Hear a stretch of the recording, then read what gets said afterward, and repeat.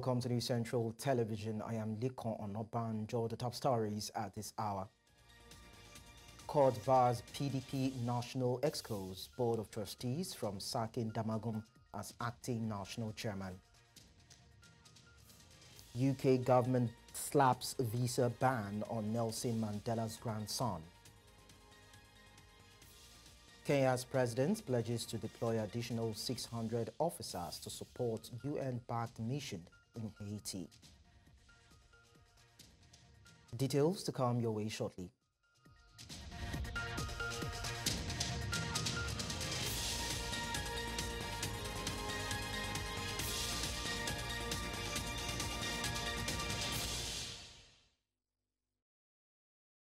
We begin by telling you that the crisis within the People's Democratic Party intensified on Friday as the Integrity faction announced the appointment of Yayari Ahmed Mohammed as the new acting national chairman.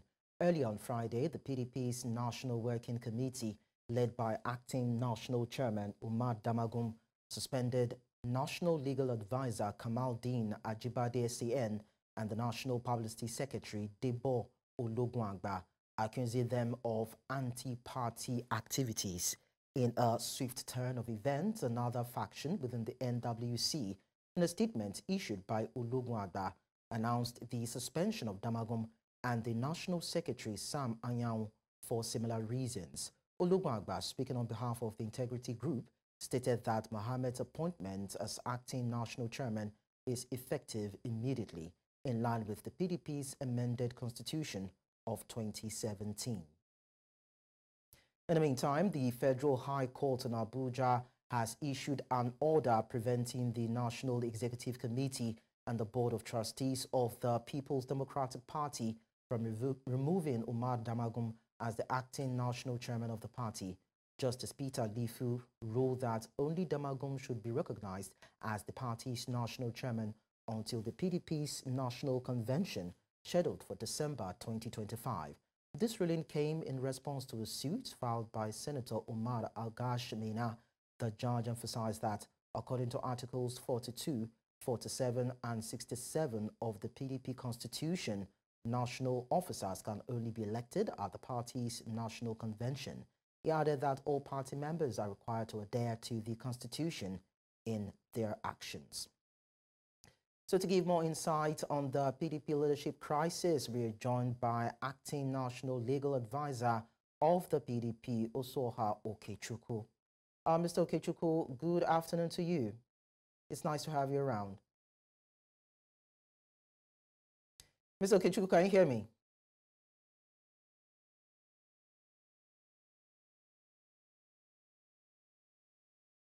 Hello, Mr. Okechukwu.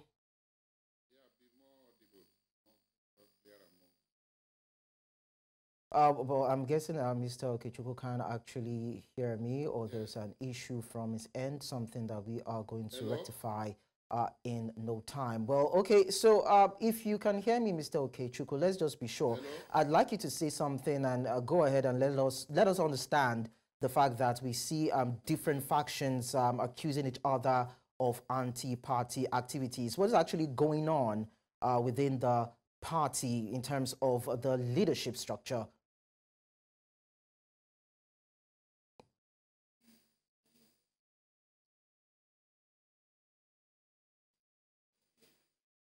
There's no relief, there's no serious crisis. But what actually happened in the party is that the National Working Committee, which is the organ saddled with the day-to-day running of the party, met in their meeting yesterday. So when they were in the meeting, they came up with a decision.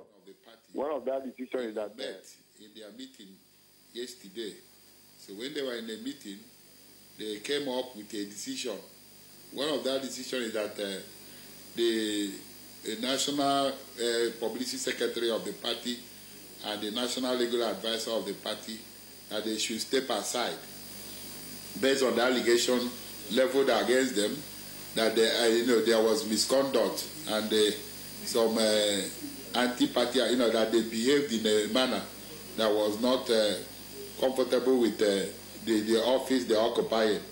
So the NWC reached a decision that they should step aside, for proper investigation to be taken in the matter, which they constituted a committee to look into that matter. And that committee is headed by His Excellency Arapaja. So he was, and other members of the committee was to investigate that allegation and come up with a report. So after that, they now asked that in accordance with the provision of the Constitution, that the deputies, that's the Deputy National Legal Advisor and the Deputy National Publicity Secretary, should step into the offices as acting capacity.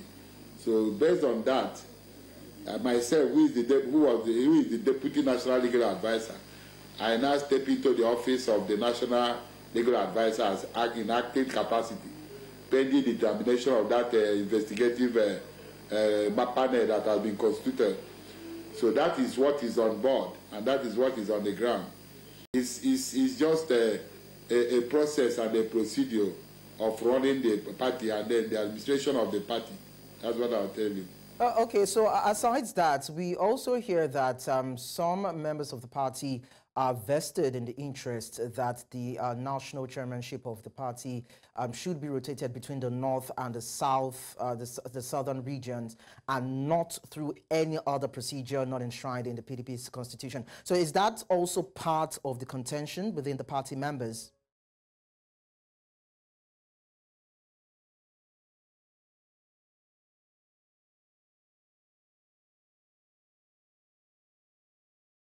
You stated, you said about the national chairman, the acting national chairman, the position of the acting national chairman is not in doubt. It's a constitutional provision.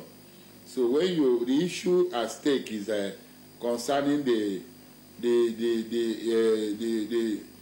office of that national chairman in acting capacity. So, and it is provided in our constitution when there was an issue in the past concerning when Dr. Yochayu was the national chairman of the party. So there was an issue that came up, and he was asked to step aside based on a court order. So when that issue came up, he stepped aside. So when he vacated the office, by the constitution of our party, it is provided that in the absence of the national chairman, that's either peradventure, either by resignation or death, or if he's no longer occupying the office, that the position of the law is that the deputy from the same zone where the chairman comes from will step in and then in acting capacity. That's why Ambassador Damagu, who is now the acting chairman, came on board, because he is the deputy national chairman, not. And that in accordance with the provision of the Constitution, that the deputy from that zone should step into his office. And he has been acting up to this point. And if you go to section 47 sub 6 of the Constitution of the party, and even precisely section 35 subsection 3 of the Constitution, so he provided that when he can always, if he's acting in that office, that he can only be removed if there's a national convention that elects a new chairman. And such thing has not taken place. There has not been any convention since he started acting. And the law is so clear. The law did not state the duration or when he will stop acting, either for 1 month or for 2 months. He said he will start acting pending the election of a new chairman by a convention. And such thing has not taken place. So even today, there's a court ruling, a court judgment that we received today concerning that position, whether he will leave office or not. And the court has stated in its wisdom that he will stay there in office as acting chairman pending till next year, September, when there will be a convention. Between that September and November next year, I believe that there must be a national convention to elect all the national officers of the party. So then why can't the NEC and the BOT wait for the party's national convention to begin in December, because they want him out, but then there's a constitutional provision for how these things should be done. So why is it that they're such in a haste and they don't want to follow due process? No, come again. Let me hear you well. So I said, why does it now look as though the NEC and the BOT who wants Damagum out. You mean that there has not been a date for a convention? No, what I'm saying is that it seems as though the NEC and the BOT of the party, of the PDP, wants Damagum out now. And I'm asking, why can't they wait till when the national convention will be held in December before they carry on with that process? Why are they in a haste and do not want to follow due process? I don't think what you have said. I don't agree with you. I don't think the NEC have not sat. They have not made any pronouncement. They have not made any statement concerning that either the resignation or Damagu exiting office, and even BOT. They have not said anything concerning that. What we are waiting, like yesterday after the BOT meeting and also the National Working Committee meeting, a date has been fixed for the next NEC meeting, which is supposed to come up on the 24th of this month. So it's only in that meeting, and everything, like as I've stated and I've narrated to you, is something that has to do with the provision of the Constitution. It's a legal matter. So BOT cannot say how the chairman can be removed or not. I told you that what is expressly provided in the Constitution is that before that in acting capacity, before he can leave that office, it's only when another convention is when you now do another convention, national convention, then where you now elect a new chairman. Then when that new chairman assumes office, then the acting chairman will leave office. Of course. The word or the nature does not abhors vacuum. That's what I will tell you. So the BOT or even NEC cannot make any pronouncement because it's something that is constitutional. It's something that is, has a legal provision. So we are expecting that by that 24th of October, if there is going to be a NEC meeting, the NEC will look at whatever decisions the National Working Committee have taken concerning that whatever they have said. And like I told you, there's a court judgment right now because a matter was filed in the court to look into what we are discussing now. And the court came up with a ruling that we are informed today that there's a judgment in court that has stated and said expressly that Damagu will stay in office from now till at least September, October next year when there will be going to be another convention. That is what I'll tell you. So NEC or Board of Trustees does not have that powers to even determine whoever is going to be the chairman at this point. Because it's a constitutional issue. All right. Also, our Okechukwu, acting national legal advisor for the PDP. Thank you so much for sharing your thoughts with us. We appreciate that. You are watching New Central Television, and of course, the news continues. When we go on a break and return, we'll tell you about the appeal court's judgment in terms of reaction, even as we know that the Rivers State government has insisted that Amewule and 26 others should not be reinstated. We'll bring you more details when we're back. Thanks for staying with us. We'll now tell you that the Rivers State, that is where we're actually going to, where the state government has reacted to the appeal court judgment on Thursday in Abuja on the state assembly crisis. The state government says the judgments did not reinstate the Martin Amewule-led faction of the State House of Assembly by any stretch of imagination. In a statement signed by the State Attorney General and Commissioner for Justice, Israel Dagogo Iboroma, in Port Harcourt on Thursday, the government clarified that Amewule and 26 others had defected on December 11, 2023, adding that their seats became automatically vacant from the day they announced their defection from the People's Democratic Party to the All Progressives Congress to the whole world. The Attorney General insisted that the issue of defection of Amewule and 26 others was never before the Federal High Court and the Court of Appeal in Abuja, and therefore no court has legitimized their membership of the House of Assembly on the basis of defection. To discuss this, we are joined by a legal practitioner, Henry Ekine. Mr. Ekine, nice to have you around. It's my pleasure to join you this afternoon. Okay, now the Rivers State government is insisting that the seats of the defected lawmakers became automatically vacant from the day they announced their defection. So is that a valid position to resume based on the provision of the Constitution, looking at subsection or section 109 I and G of the 1999 Constitution as amended? Yeah, to the extent that the Constitution remains what it's been, and then that provision of the Constitution has not been altered, that's the proper position, and that's the proper submission with respect to the provision of the Constitution in regards to the effect of willful vacation of the seat of the legislator in the House of Assembly, including the River State House of Assembly. So we've made this argument, and I think that's the constitutional one, that since the willful without prompting, when the 27 former members of the River State House of Assembly left the political party that sponsored them, what is generally referred to as a defection, and then declared that on the floor of the House in the legitimate proceedings of the House of the River State House of Assembly, automatically, by giving effect to the provision of the Constitution, they cease to the members of the House of Assembly. And then to consolidate that, when the remaining members of the River State House of Assembly at that time convened and elected for themselves a speaker of the River State House of Assembly, then Right Honorable Edison here, made the required declaration where the Constitution required that the Speaker of the House would declare those seats vacant and then communicate INEC calling for the conduct of the election to fill those positions within 19 days. And that has happened in River State, where Right Honorable Edison, then Speaker, declared those seats vacant, communicated INEC. To the best of my knowledge, even adjourned Synodi, creating or giving opportunity for INEC to prepare and conduct those elections to fill those constituencies. But unfortunately, for whatever reason, INEC didn't conduct those elections until Edison here resigned as a member and resigned as a speaker.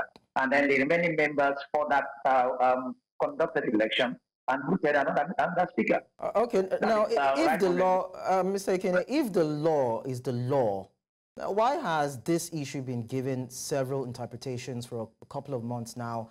And why is it seeing different judicial verdicts being handed down? Because it seems as though there are probably state actors, maybe non-state actors, that are trying to subvert the position of the law. I think that's something I'm afraid I would need to state here. It does appear to me, to the best of my knowledge, that no court has frontally, with determination, taken this particular matter of defection and then given the pronouncement as provided by the Constitution and then even authorities that are valuable to take a decision to that effect. What has happened in a number of the cases that have been decided has always been touching the flanks, where I just mentioned this a few days ago, that what has happened in a number of the matters that appear to be decided is that the courts will be looking at issues around this matter, around the flanks, and then it's rather those who feel as beneficiaries of those decisions that will give interpretation. And if you like, say there is an implication. It implies this. It implies that when there has actually not been a clear pronouncement with respect to a definite pronouncement of court, where a member of the legislative house defects in the manner that the 27 former members defected in River State, what the consequence is clearly by the provision of the Constitution and decision of the Supreme Court. But what has happened, just as we would say, maybe when we go further in the discussion, just Omotosh's decision of the High Court sometime on 22nd of December this year, what is the matter particularly for the determination of the effect of that defection? I can tell you clearly the parties to that suit of Justice Omotosho that led to even the decision of the appeal yesterday, the appeal court yesterday. It wasn't a matter for defection and then the effect of the defection of the River State House Assembly members. That the plaintiffs in that suit before Justice Omotosho were actually the River State House Assembly and Martin Amivli. Then the defendants were largely National Assembly. It wasn't clearly a matter for the defection and then the effect of that defection. So you could see where Martin Amivli sued the National Assembly of the Federal Republic of Nigeria, the Senate President, the majority leader, the minority leader of the Senate, and then the Speaker of the House of Representatives, the Deputy Speaker, the majority leader of House of Reps, the minority leader of House of Reps, and the Clerk of the National Assembly, and then brought in the Governor of River State, the River State Civil Service Commission, the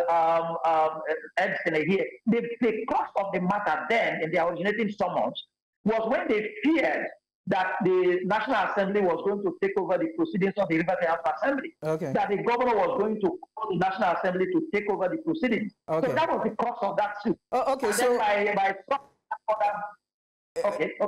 Yeah, so we know the rankings when we talk about the state courts, the federal high courts, the Supreme Courts, the appeal courts. But within the context of this conversation, can the perceived obstinacy on the part of the Rivers State government be seen as being in contempt of courts? Because a ruling has been handed down, but the Rivers State is insisting that the Army Wile faction cannot be recognized or reinstated.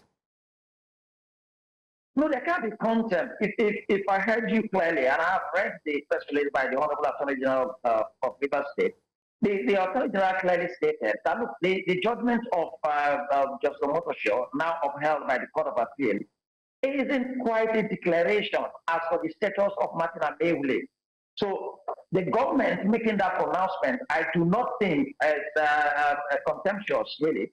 And I'm not sure that the Rivers State government is even conducting itself in disobedience to the order of court. Recall that when Justice Omotosho delivered his judgment, the government of Rivers State, the governor of Rivers State appealed, is satisfied of that judgment, appealed to the Court of Appeal.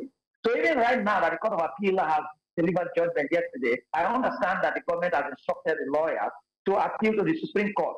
So when you file an appeal, it is not a disobedience. I also said, when you also even file an application for stay of execution, those are legal means of suspending the execution or enforcement of a judgment of court. It's not an outright disobedience to doing the opposite as against the decision of the court. Okay. So I'm not sure that the issue of contempt has actually arisen here. But if at all, assuming there's even any contempt, who is the contemptor here is the governor of Rivers State. What will be the effect of contempt of a governor?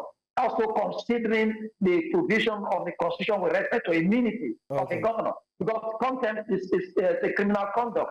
Can a governor of a state who is covered by immunity be charged and prosecuted for contempt? I'm afraid is no. All right. Eric, thank you so much for bringing your perspective to this to help us understand it better. It was nice talking to you. We move on now. And thank you very much for having me. Always my pleasure to be on your platform. We move on now. The federal government has granted petroleum marketers the authorization to lift petrol directly from the Dangote refinery by bypassing the Nigerian National Petroleum Company Limited. This update was provided by the Minister of Finance, Wale Edun, who also serves as the chairman of the Naira Crude Sale Implementation Committee. Edun explained that this new arrangement allows marketers to negotiate directly with the refinery, which is expected to foster a more competitive market and streamline the supply of petroleum products. He also expressed confidence that these measures would improve market conditions, ultimately benefiting all Nigerians in the long run.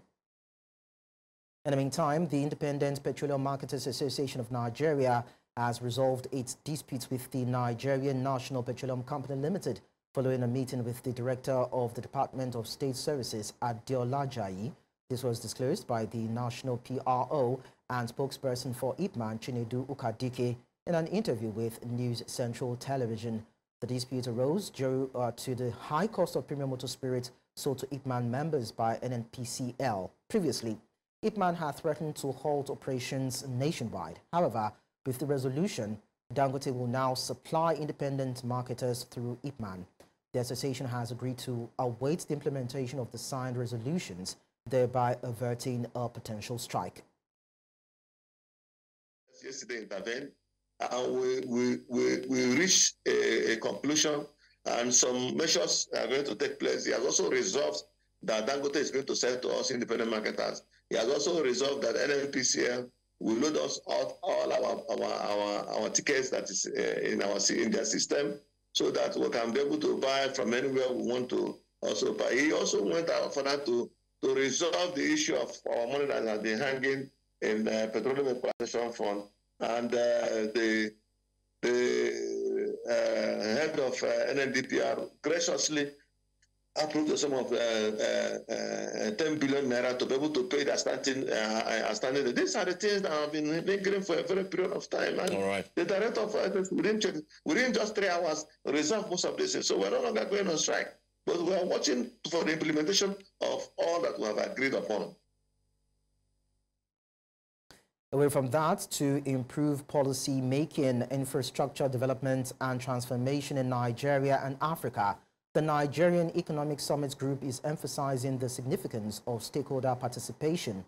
The theme of the 30th Nigerian Economic Summit in collaboration is collaborative action for growth, competitiveness and stability, which aims to encourage stakeholder engagement. The theme will encourage dialogue among key stakeholders to explore cooperative opportunities for growth, competitiveness and stability. The summit seeks to showcase Nigeria's leadership in driving the continent's transformation and to create opportunities for both present and future generations. Now, 42 African countries, including Mali, Niger and Burkina Faso, have indicated interest to participate in the All-African Military Games coming up between November 18 and 30 this year. The Chief of Defense Staff in company of the Minister of the Federal Capital Territory said the Games, which is expecting about 3,000 officials and athletes from sister African nations competing for 19 sporting events, has tremendous economic prospects for the nation. Amadin Uyi tells us more. It was a World Press briefing informing citizens about the upcoming All-Africa Games being hosted by Nigeria. As Chief of Defense Staff, I'm pleased to announce that Nigeria will host the African Military Games, a prestigious event that brings together military personnel from across the African continent to compete in various sporting disciplines. This event, which is scheduled to hold from the 18th to 30th November 2024, presents a unique opportunity for our armed forces to showcase their skills, foster camaraderie amongst participants, and strengthen military cooperation and partnership. It is also another means of our non-kinetic operations. The Defense Headquarters says that preparations are in top gear to ensure that their games are a success. They also add that it will enhance collaboration among African militaries. Already we received 42 African countries showing their interest to participate in Africa, in Abuja. And by today we receive almost about 27 final entry of our members that are coming to Abuja. And what is more interesting in this event is all the Nigerian neighbors are participating in this championship.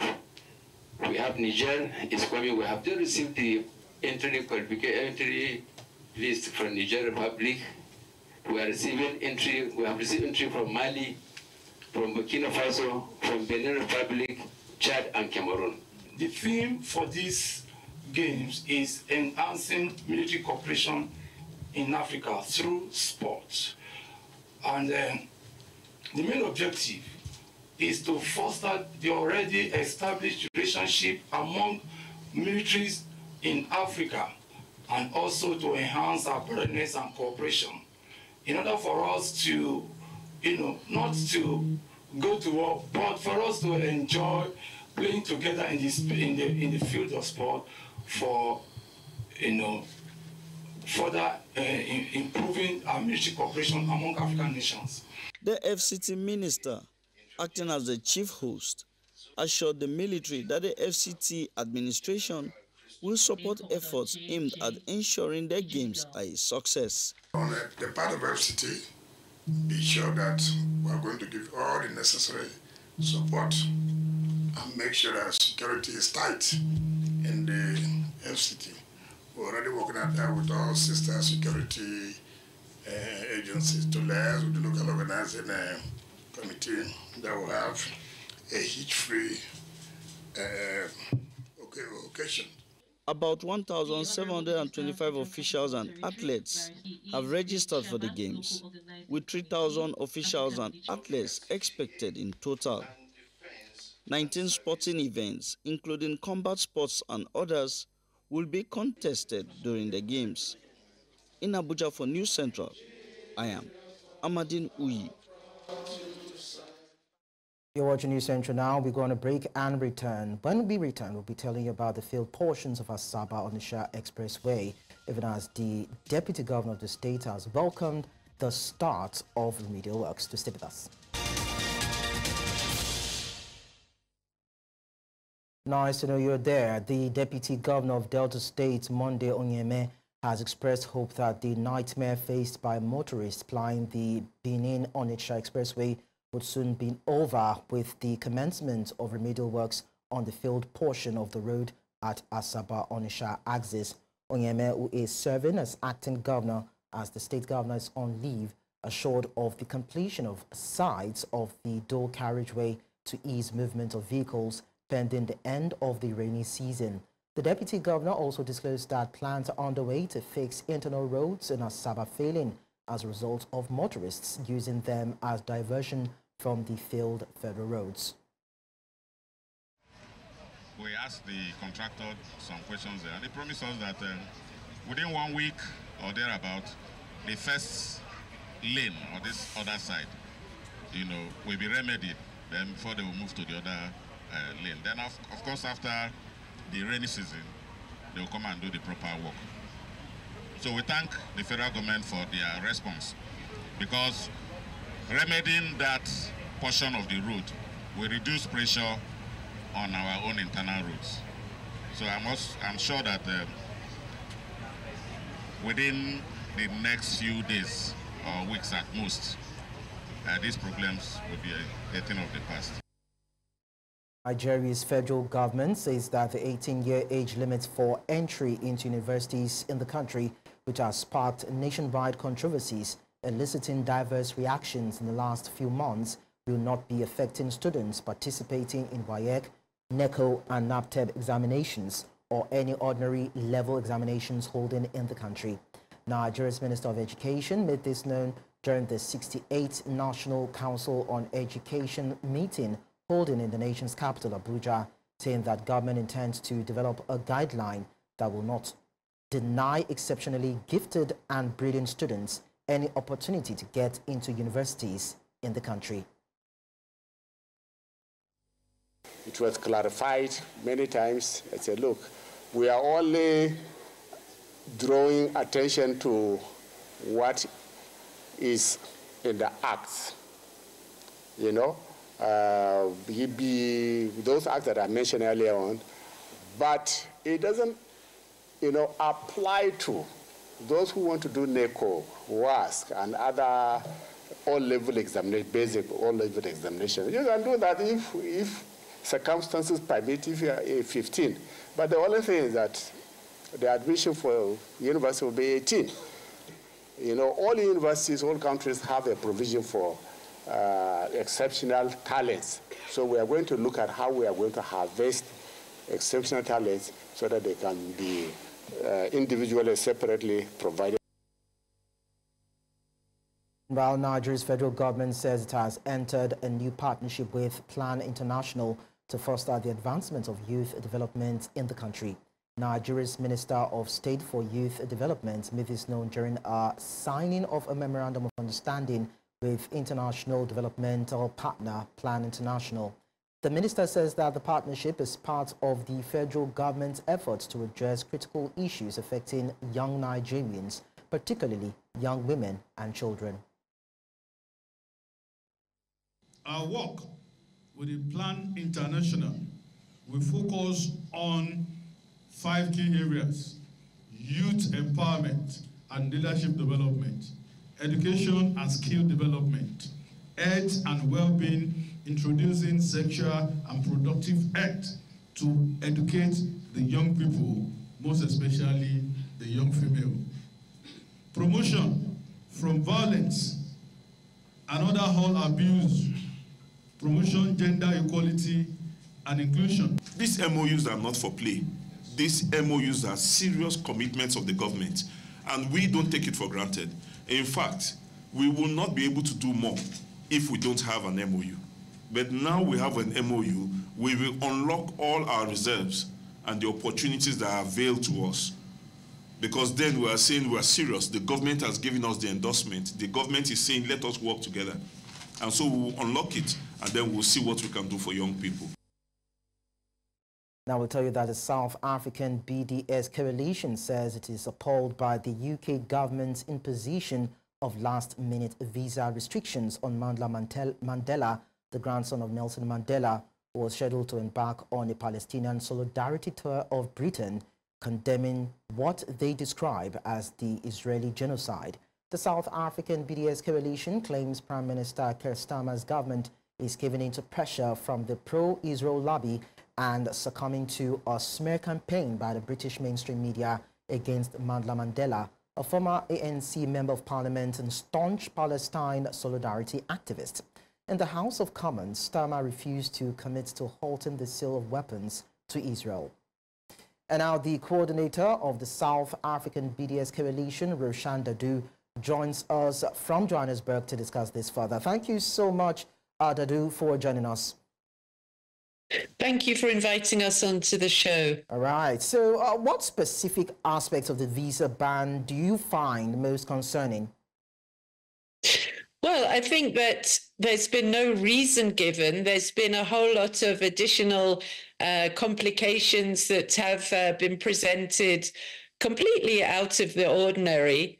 And no proper decision has been given, although it now looks like the latest news we have is that he won't manage to make it at all for any of the dates of meetings he had. It was over this weekend into next week in different towns across the United Kingdom. And I mean, you know, how the United Kingdom thinks it can silence someone who carries the name of Mandela, who's the grandson, of course, of Nelson Mandela, who has been very vocal in support of the Palestinian struggle. If they think that they can bow to the nonsense that was being published in the mainstream media there that was trying to smear Mandla Mandela, trying to imply that his support for the international legal right of the Palestinian people to resist occupation and resist settler colonialism and genocide, if they think that, you know, the government, a Labour Party government, can bow to that,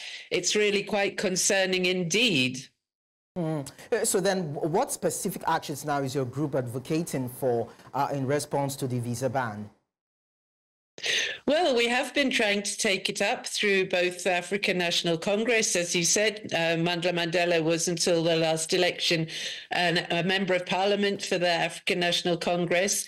And through the government, because we just feel it's really not okay to be trying to stop South African voices, particularly, of course, when Nelson Mandela was called a terrorist by the British government at the time, by Margaret Thatcher's government.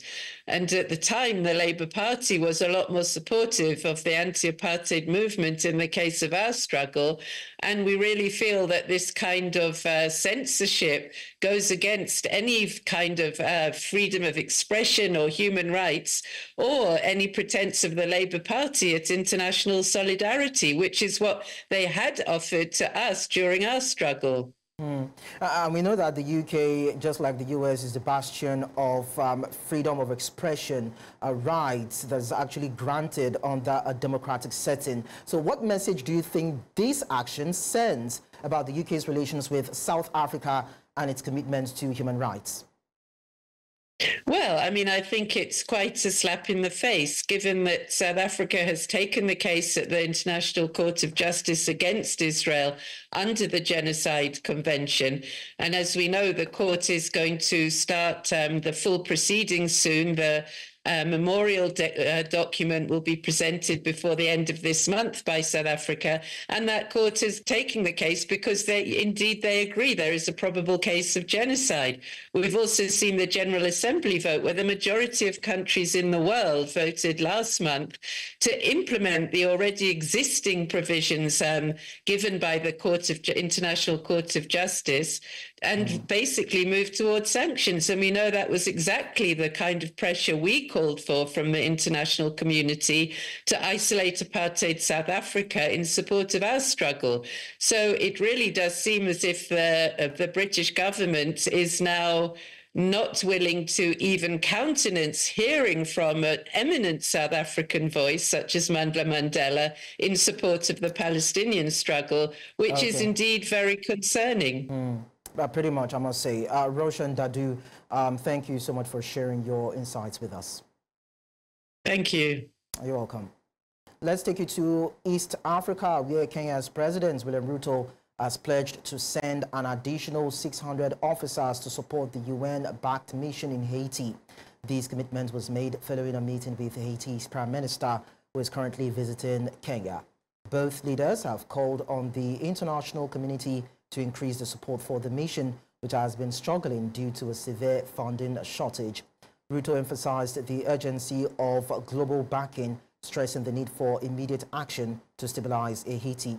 The Prime Minister's visit comes just a week after a brutal gang attack in the town of Port Sunday, located around 100 kilometers from the capital, Port-au-Prince. The assault left 109 people dead and 40 others wounded.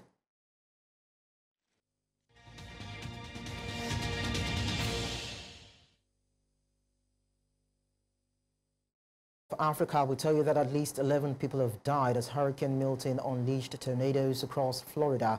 According to officials, Florida is grappling with flooding, power outages and other woes from a storm that was milder than many had feared would be catastrophic. The hurricane tore through the state late on Wednesday before surging into the Atlantic, leaving behind roads blocked by fallen trees and power lines. It also ripped the roof off a baseball stadium. Approximately 3 million homes and businesses are without power. Local authorities said the fatalities include 5 in St. Lucie County, 3 in Volusia County, 2 in the city of St. Petersburg, and 1 in the city of Tampa. Thus far, it appears that tornadoes rather than floodwaters are responsible for the storm's death toll.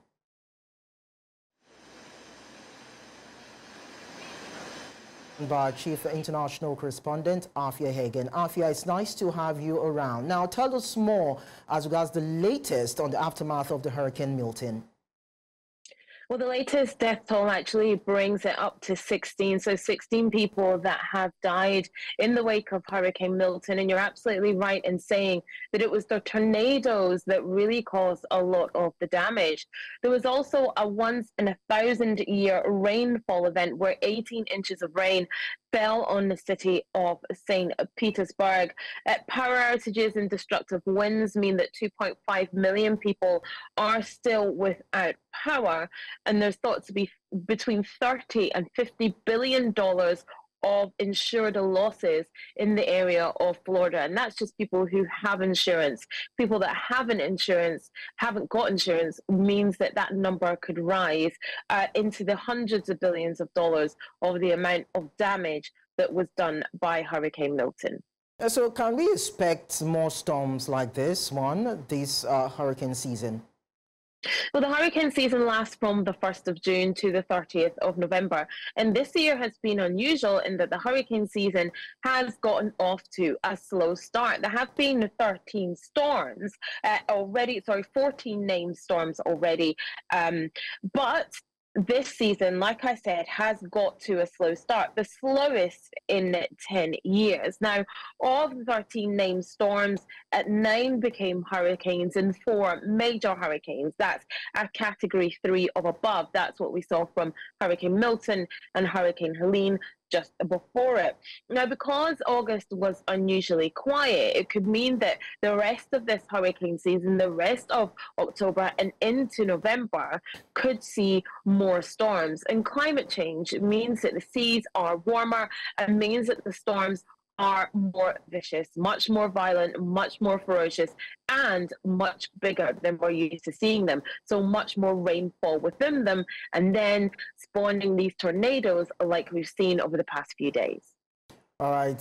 Finally, before I let you go, okay, but probably we should just end it there because of time constraints. But then, Afia Hagen, thank you so much for sharing these updates with us. Thank you.